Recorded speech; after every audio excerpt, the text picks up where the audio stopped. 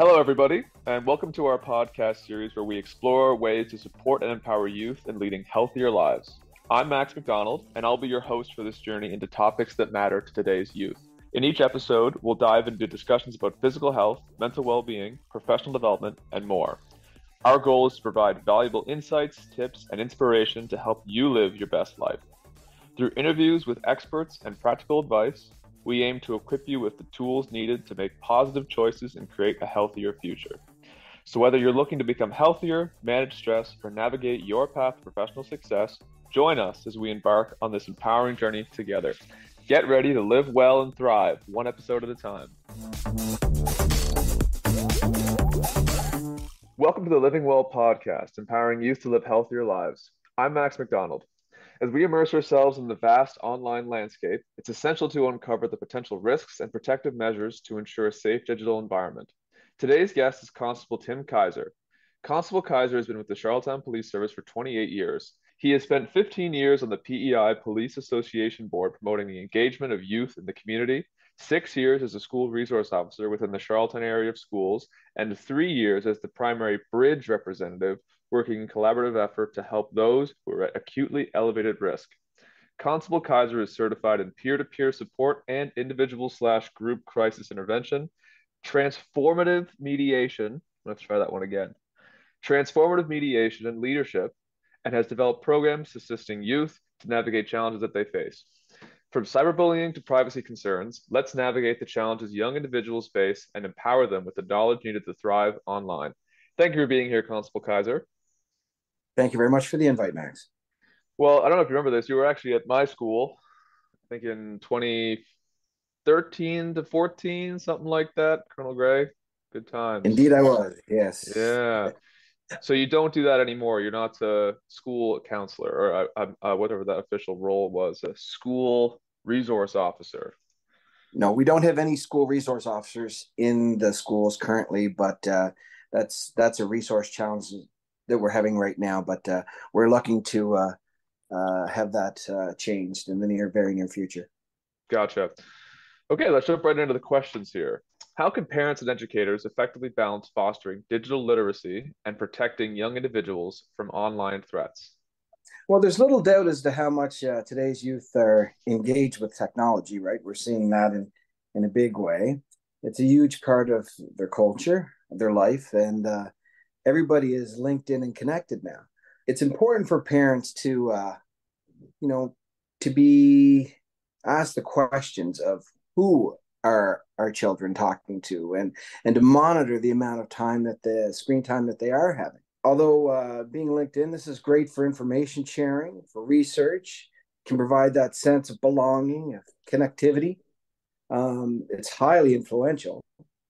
And we need to have a balance with the youth that are utilizing it, need to have that balance, and parents have to monitor that balance if the youth are incapable of doing that. We talked with previous hosts about sharing online use with youth. So if you're a parent with like a young child, to help them with their screen use, because it is completely unmonitored. There's no one online on the other end watching what your child is watching. No. Is there I think most parents, young people are wondering, is there like a certain age that there would be a cutoff at, or is there like a certain age where you can kind of leave them to it, or is that just up to the individual person to make that choice? That's really going to be up to the individual parent, but I mean, you have to gauge it at how old your children are when you're providing them with this technology. You don't want to disadvantage your child either, but you also have to know what they're looking at and how often they're on their whatever device they're utilizing. We're seeing as early as grade 6 where the intimate images are being sent. So, right now we will, as we get into it a little bit later on, we are trying to educate youth as to what content is acceptable, what isn't acceptable, and trying to encourage parents to monitor this, because it's a bigger problem than just like having the conversation at school in grade 6 may be too late for some of these children. I agree. Now, something else I want to talk about is we talk about how parents and educators can balance digital literacy and protecting young individuals. Is there, for a teacher, for example, say like a high school teacher is asking students to do research online, would giving out like a list of resources they could use, like actual specific sites that they want them to do research on, could that help in maintaining that balance? Well, absolutely. And in most cases, that's what you're getting is the teachers are providing the sites that they can go and look for information. And I had children that are gone through and are going through the school system, and in a lot of these instances, the parents are also helping and Right. showing where to find the information. That doesn't tend to be where the problem lies. The problem tends to be lie in the times where it's not for the educational purpose. It's the downtime is Mhm. when they're starting to get into the sites that can be challenging and that can cause some issues with mental health later on. Right. So there's that we've talked about free time as well in previous episodes of the podcast, where that's where a lot of the I'm going to use this term a lot just because I've heard a lot so far, but doom scrolling, people who tend to just get caught in a loop of being online and just scrolling online while they're bored. That's where a lot of these issues seem to arise. The problems that we're seeing, the specific topics, some of the previous topics also directly related to this, like this not mindless, but this kind of aimless scrolling through the internet seems to cause a few of these problems. So that's what I'm taking away from that. No, like I mean, we see that adults can't regulate it. Hmm. So when adults are having difficulty regulating, as you say, doom scrolling, and they're just going through looking and aimless, then how can we possibly think that the youth with that don't regulate as well as an adult Right. can can navigate that? No, it's a whole internet thing for all of us. This is the thing we all need to keep in mind for sure. What are the latest advancements in online safety tools and technologies? Well, some of the things that we're using now for from a policing standpoint, for police, when we talk about CSAM, which is child sexual abuse material, when we're Hmm. talking about that, we work closely with the entities that control the sites. However, in some cases, if the CSAM material or bullying doesn't infringe on the internal policies of that site, then really it's not going to be coming down. So Okay. that's where you run into those issues. Now we are seeing some advancement with the new proposed legislation with Bill C-63 Hmm. in the federal government, where they're putting some. There's more constraints within the act for Online Harms Act, and Hmm. it holds services accountable. It provides easier access for police to do their job when it comes to safeguarding youth, and makes for regulations that children can't be victimized or re-victimized again as it pertains to sexual content. Gotcha. So that's there, and also there's a project called Project Arachnid, and that was launched in 2017. This project doesn't use facial recognition, but uses hashtag. And so it doesn't necessarily look at what the image is, but it takes things from that image and it scans all of the web for that particular uh, hashing tag. Hmm. And what it will do is then sends out to the service providers to remove the image from their site. It'd be pretty big. That's a large amount of technology. I know a lot of the workforces at some of these companies are dedicated to monitoring content, or at least like very explicit content. So that would be nice to take the human element out of a lot of that. The difficult part of that job, which would be seeing a lot of explicit material when you don't necessarily have to. So that could be good for people for all people using the site. Another theme we've seen in our podcast so far is the um, not hostility, but the lack of, let's say, lack of care or sympathy for people that are using for the people that actually use these services, and the limitations and the lack of limitations on these services. Like as you're saying, there not a whole lot of emphasis from them to change any of their services to go along with public health or public safety because they're a private company and they don't really need to do that because they make money through a different service. They make money by selling our information Yeah. to And advertising again, and things that's like that. Bill C-63 will aid in that. But what we have to work on is the resiliency piece.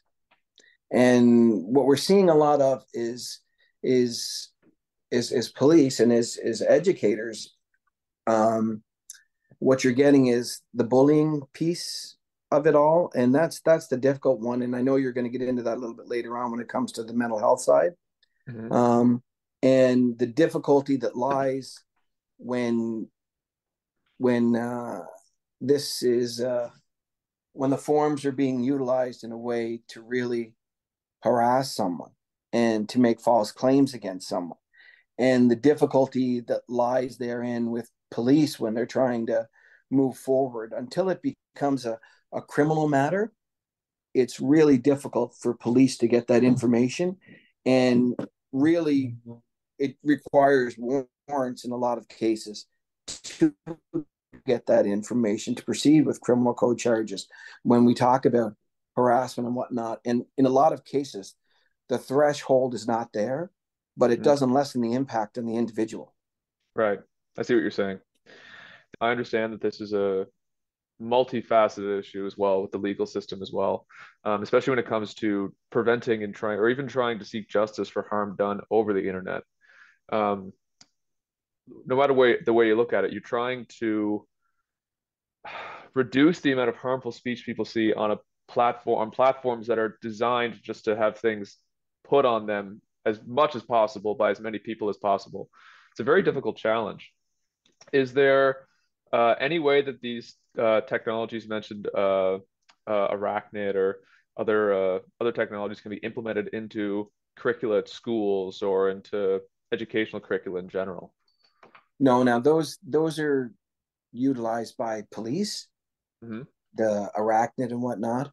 You know, again, we utilize things like justice forums, and we utilize in order to bring parties that harm has been done to and the person that's responsible for the harm. When I was in the schools, we did this quite often actually, and because usually the harm impacts the whole household, and we're dealing with the whole family that's been impacted by the harm that's been done to a young person. And a lot of times this harm that has happened totally outside of, say, a school day makes its way into a school day and really causes issues throughout the entire school for that time period. And there needs to be a way for us to address this. And lots of times we do this through a mediative approach, and which holds the person that is responsible to account. And we have a youth worker that's dedicated to the Charlottetown Police, and we utilize her, and we also use the police, and we bring the school because it impacts the school. We bring the parents, and we bring the youth that are involved in the conflict together. And in a lot of instances, this works very well, because when it comes to internet, a lot of times we don't get to see the harm that we cause. A lot of people are keyboard warriors and sit behind the keyboard, and it's an anonymous post, or if it isn't an anonymous post, then we don't again get to see the harm and the impact that it has on an individual. And once we do see that, in a lot of instances, that leads there can be a positive conclusion to it amongst the parties. I see. I didn't think about the removing the actual screen element or the anonymity element too. We're talking about specifically cyberbullying here, and group cyberbullying, where one person gets ganged up on by other people from their school. Um, I didn't think about removing that actual online element. The putting it into a person and seeing the effect that your actions can have a very good rehabilitative effect on people. Absolutely. And when we talk about it, there's an education piece to this too, because the youth that are using this, as I said, they don't often realize that impact. So there's a big education component to it. And when we talk about education. The police are very involved right now with the educational system. Actually, as you said, when you were at Colonel Gray, if you'll recall, shortly before that, there was an instance where there was a lot of narcotics being used at the school, Mm-hmm.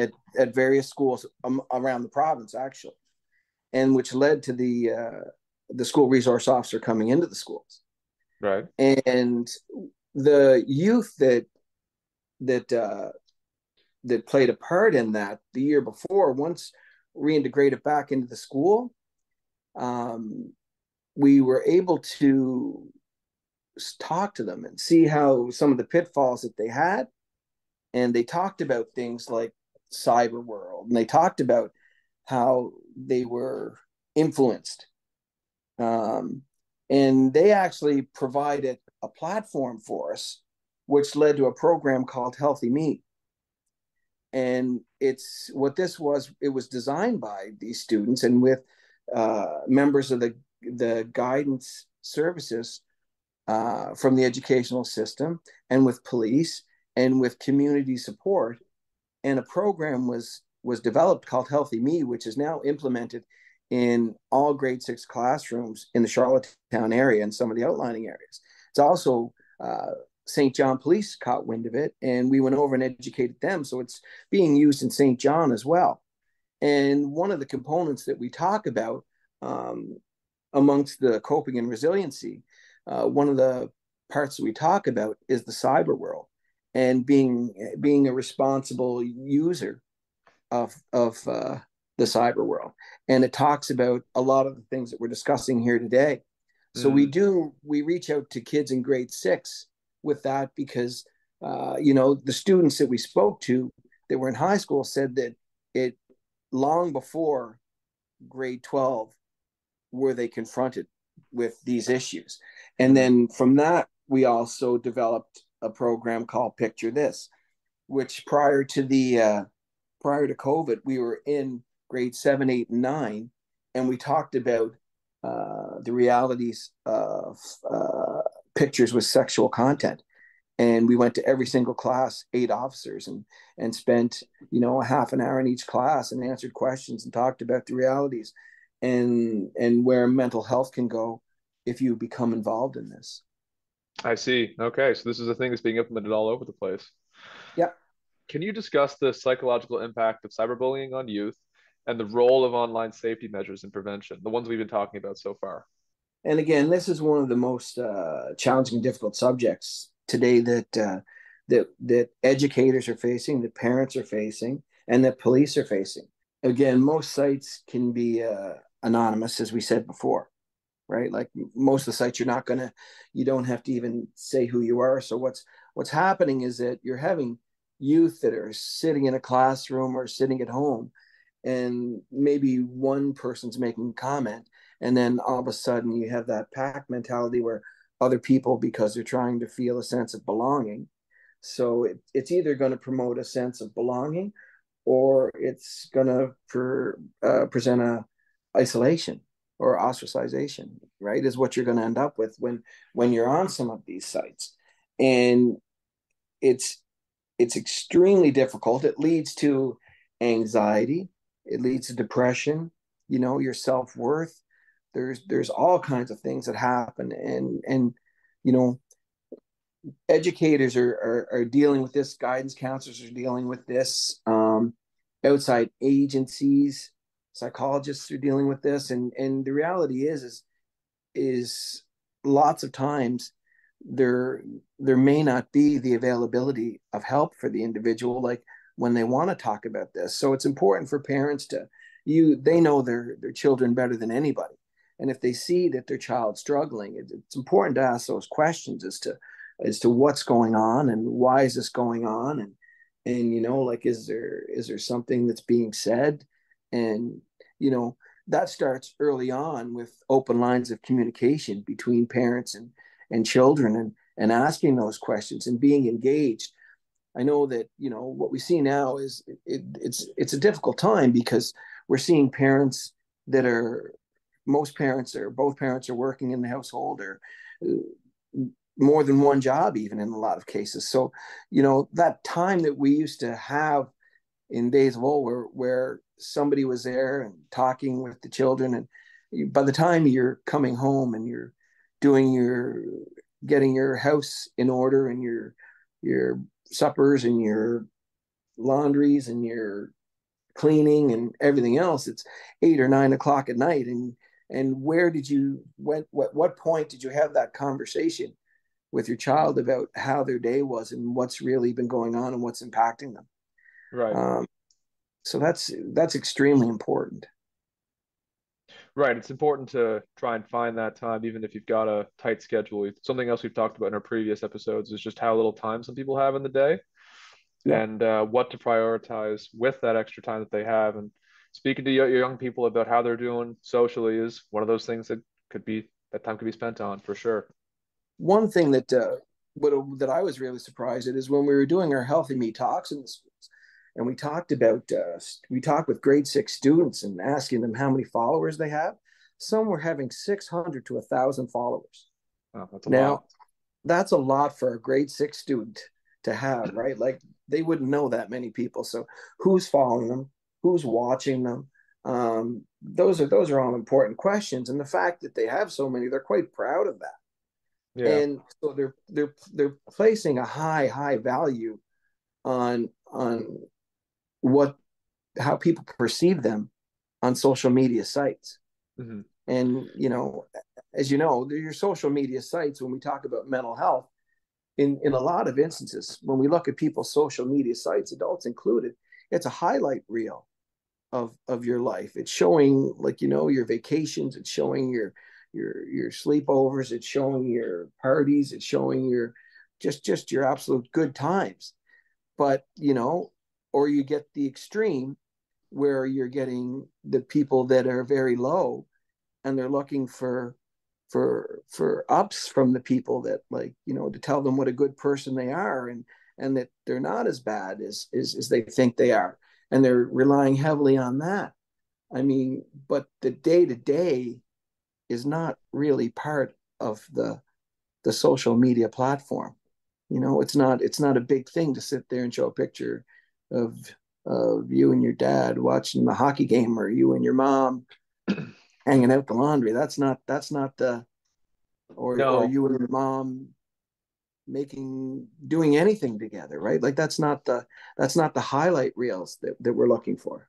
no, and it's so novel that it's actually a trend right now that there's some social media app you can get that it makes you take a picture of yourself at a specific time of day, random time of day, so you get your authentic self supposedly. Um, Mm-hmm. so that concept alone is enough to drive a whole other social media site for people that are just trying to, uh, I don't know, also do social media but not as mainstream or something. I'm not really sure what the gimmick is there. I don't use social media myself. I'm just I got off a while ago. I can't speak for everybody. The first thing I say to students when I go into the classroom and do the healthy me is, I don't know, and I bet your parents don't know how they would navigate as well as you do Mm, in the current setting that you're involved in, and being so connected and so watched and so judged by others. I mm, don't know how how what the resiliency would have been like back then. I really don't. yeah. You've got a public side of your life that you feel almost obligated to make public, or at least trying to be like funny or something, or some other social, some other area, some other social arena to succeed in. And all you do is look around and see other people succeeding. So it's even harder that way. How do you see the intersection between online safety and mental health, and what strategies can be employed to create a positive online environment? Again, it's all going to stem back to education and how we educate our youth and how we utilize social media and how we utilize the internet for positive. Um, and because, again, nobody uh, can feel as alone as they do when they're attacked on these sites. And we all play a role. Parents play a role in knowing their children. Education plays a role in talking about through the health curriculum and talking about good mental health and resiliency. And, we're quite fortunate that they open their doors and allow us access to have these types of conversations with you. Um, there are mental health teams that are available to talk with youth. There's guidance that are there to talk with youth at the schools, down at Student Services, and they play a vital role. And it also impacts who we talk to as youth, because a lot of times the people that, when something's really heavy for a youth to talk about, we have to make sure that we're talking to the right person. Because sometimes when we place that on the role of one of our peers, place that on the shoulders of one of our peers, that becomes extremely difficult, and then they take on that role. So we have to make sure that we're talking to somebody that might provide us the help that we need, or that can provide us the help that we need. Right. There are specific people who have skills, who learn about these things. And while it might be a good idea to reach out to your friends as well, they aren't equipped necessarily to handle a crisis, especially something online. So, speaking of that, are there any specific policies or initiatives that you recommend to enhance online safety for children and teens?